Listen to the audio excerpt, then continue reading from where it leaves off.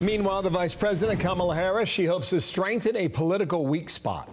She will head to the border today in Arizona's southeastern corner, Cochise County. That's the town of Douglas, the first time in more than 3 years and only 5 weeks until Election Day. Bill Melugin's already there. He's live in Douglas to bring us a preview of what's happening later this evening. Hello, Bill. And Bill, good morning to you. This is going to be Vice President Kamala Harris's first visit to the southern border since June of 2021. That's when she visited El Paso, Texas, more than 3 years ago. Well, now she's coming here to the border in the battleground state of Arizona. And take a look at this. Brand new Fox News polling shows Donald Trump has a slim lead here in Arizona. In a poll of likely Arizona voters in a head-to-head matchup, Trump leads Harris by 3 points, 51 to 48%. However, that is within the margin of error. Fox News polling also shows registered Arizona voters trust Trump to do a better job on immigration than Harris by a large margin of 15 points, as the border continues to be a big vulnerability for Kamala Harris. But it's a topic she feels she can potentially flip back on Trump. Take a listen. Donald Trump got word of the bill, realized it was going to fix a problem he wanted to run on, and told him to kill the bill, don't put it up for a vote.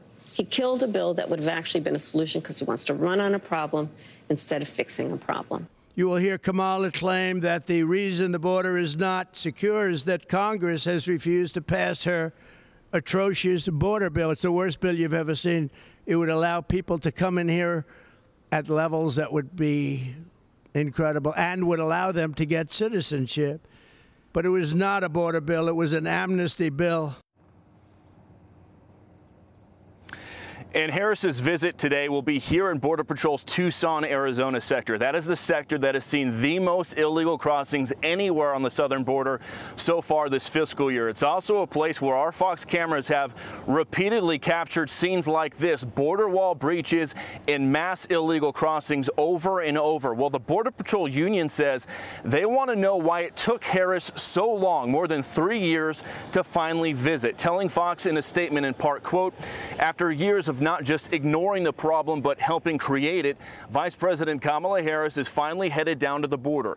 This is nothing more than for her to check the box. But what it is in reality is a slap in the face towards the men and women that put their lives on the line every day. And also a slap in the face to the American public. Where has she been?"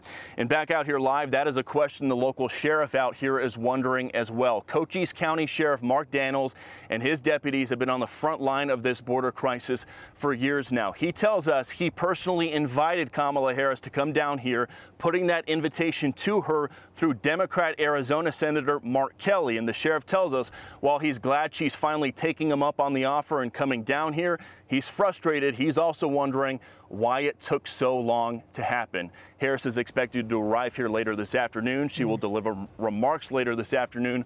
We'll be here for all of it, guys. We'll send it back to you. And we'll see whether or not she takes questions, too. And I don't know what the speech that she's going to lay out, but we'll see when that develops. Is there a reason why she would pick that corner of Arizona in Douglas? I asked the sheriff, and it's apparently because he personally invited her here. He was in touch with Democrat Senator Mark Kelly. Senator Kelly apparently believed that she needed to make a border trip. So when Sheriff Daniels put that invitation to her campaign through Senator Kelly, she decided to take him up on it. She's been big time underwater on immigration and border security, and she potentially sees this as an opportunity to maybe chip into some of that polling. Expect her to attack Donald Trump today for that bipartisan border deal being killed before it ever got off the ground. At one point, she called that wall behind you a vanity project. We'll see what she calls it today.